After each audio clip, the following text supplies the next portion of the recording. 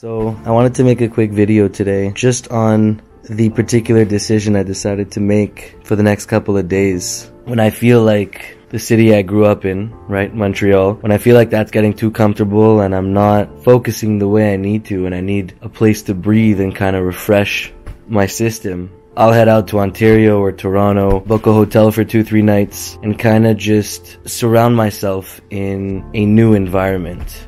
I'll take that time to write, to read, to plan, and I'll let my friends and family know, hey, I'm gonna stay away from my phone for 2-3 days and kind of just recenter and refocus. And that's what I'm doing, right? We got ourselves a hotel. I'm here with a friend, watching the hockey game, and we're just relaxing. Tomorrow, probably gonna hit up the park, read, and return to Montreal when I feel like I've regrounded myself.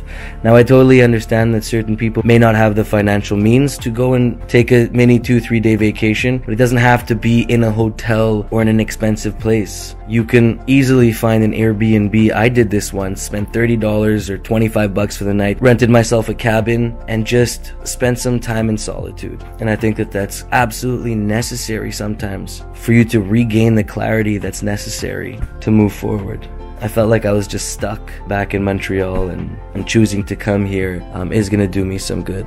So I just want to share that definitely has worked for me in my past when I feel like I need to break a certain bad cycle, or if I just need a refresher. I don't need to go travel for 3-4 weeks on vacation. I just go to the neighboring cities, which for me is Ontario, Toronto, Ottawa, those places, and spend time with myself. I cry if I need to, I'll pray if I need to, and just get myself back on track. So I hope that can help, and I love you, and I'll see you tomorrow.